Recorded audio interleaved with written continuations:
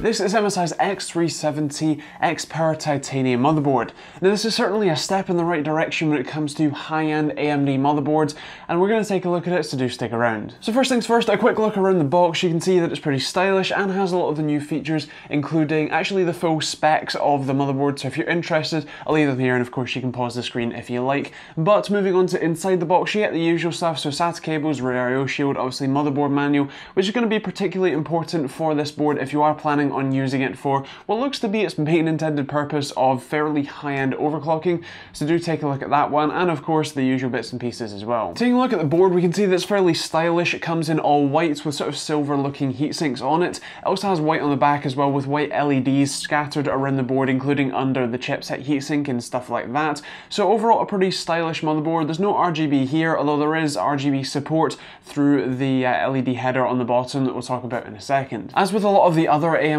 motherboards, the main thing that catches my eye first is the new socket, the AM4 socket right in the center, with the reinforced DDR4 RAM, which I put reinforced in quotes effectively, as that's a little bit of a strange one and is more aesthetic than functional, but still pretty cool to look at. Just above the socket you'll find the 4 and the 8-pin CPU power connectors. Now from what I understand, you can leave that 4-pin unplugged if you're not doing heavy overclocking, but it is nice to have the option if you are planning on pushing a total of, I think, up to 300 watts through the CPU, so pretty mad.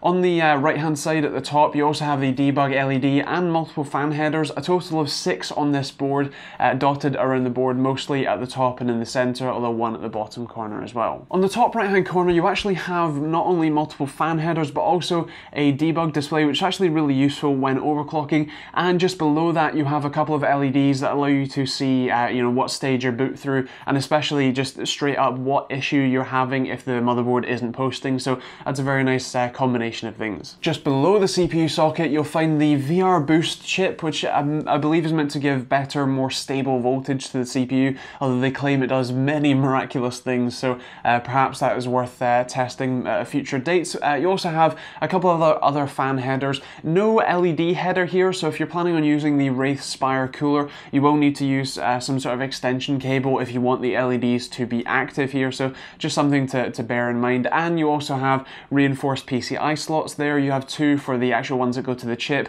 with the bottom one, the bottom X16 size slot going through the chipset, and therefore not recommended for graphics cards and not supported in 3-way SLI configurations or anything like that, so something to bear in mind. And the M.2 shield on the top M.2 slots, as this board actually has 2 M.2 slots as well, so also pretty impressive. When it comes to other storage on the board, you also have U.2, which I believe knocks out one of the M.2 slots, if not both of them, so do check the manual for that one, and 6 SATA ports as well. You also have a couple of USB 3 front panel headers basically right next to each other, with the USB 3.1 front panel header down at the bottom. The rear I/O is actually a pretty nice setup. You have a nice combination of USB 2, USB 3 and 3.1 and Type-C, as well as a very nice Intel NIC, the Intel 211AT, and also a very nice overall audio setup as well, with SPDIF and gold-plated connections, if that helps anything. On the left-hand side of the board you have the audio section, obviously split PCB audio. You also have a rather nice cover over it as well,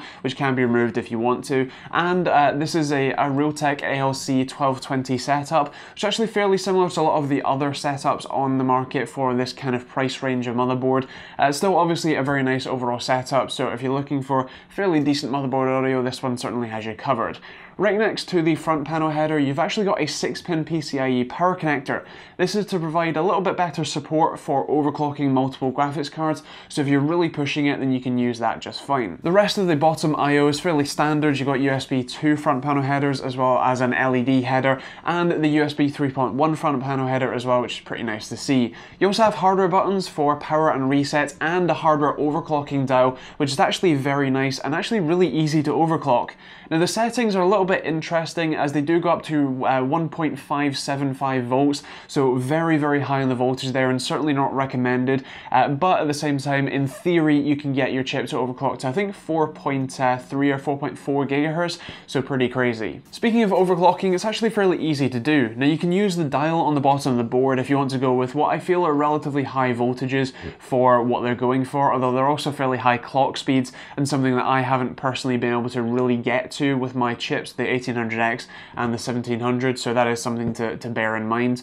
You can also overclock normally through the BIOS. It's actually a very nice overall experience, so certainly nothing to miss there. It's a very easy and also fairly detailed experience as well, so if you are looking to overclock, this is certainly a pretty good board to do it on. The rest of the BIOS is a joy to use. For me, the MSI BIOSes are just very well laid out, very easy to use, very intuitive, and they've certainly taken the UEFI aspects and made them very enjoyable, so that is pretty nice. You still have the boot priority menu at the top that you can just click and drag around. You also have all of your settings very easily laid out, and of course overclocking available too, and MSI's lovely board explorer option where you can look around the board and see exactly what's connected. It's great for troubleshooting, and of course the hardware monitor as well, so you can change fan curves and stuff like that too. This board is absolutely fantastic for the precision overclocker who wants to not only push the CPU but also the GPU as well. I think it's pretty fantastic for that sort of thing. If you're someone who doesn't necessarily care about overclocking, or necessarily that it's one of the only white motherboards you can get right now, especially for the AM4 platform, then I don't know that this board is necessarily going to be for you. But if you are someone who's interested in overclocking, especially CPU and GPU, multiple GPUs, and just want a really high-end stylized build, then this is pretty awesome. Now, the biggest con for the board by far has to be the price, which is currently, at the time of filming in the UK, £300. Now, that's certainly expensive. It's actually cheaper than its Z270 version, so that's pretty cool, but at the same time you are still talking about a lot of money, so it's just something to bear in mind. That's certainly a premium class of motherboard with a premium set of features to match though. When it comes to scoring, I think I'm going to go for a 4 for 5 money. I think it has to be a 5 for performance and a 4.5 for functionality, a 4.5 for styling as well, and a 4.5 for TechteamGB score with a gold award. It's a fantastic motherboard, lots of overclocking options to be had, and certainly one of the most stylish motherboards for non-RGB setups, so if that's something you're interested in, feel free to take a look at the links in the description down below. So as I said, if you want to see any more about this motherboard, check out the links in the description down below. If you want to help me out in any way, I'd really appreciate if you could share the video, subscribe, let me know what you think of it in the comments down below, and of course use the Overclockers UK or Amazon affiliate links in the description down below. Just click them before you buy stuff and it helps me out massively. Otherwise, that's pretty much that really. If you want to check out some other videos, I'll leave some over here for you and the subscribe button on this side. And otherwise, yeah, as I said, let me know what you think of the motherboard in the comments down below. How are you enjoying the Ryzen launch? And let me know what questions you have about the motherboard or Ryzen CPUs in the comments down below too. Otherwise, thank you for watching, and we'll see you all in the next video.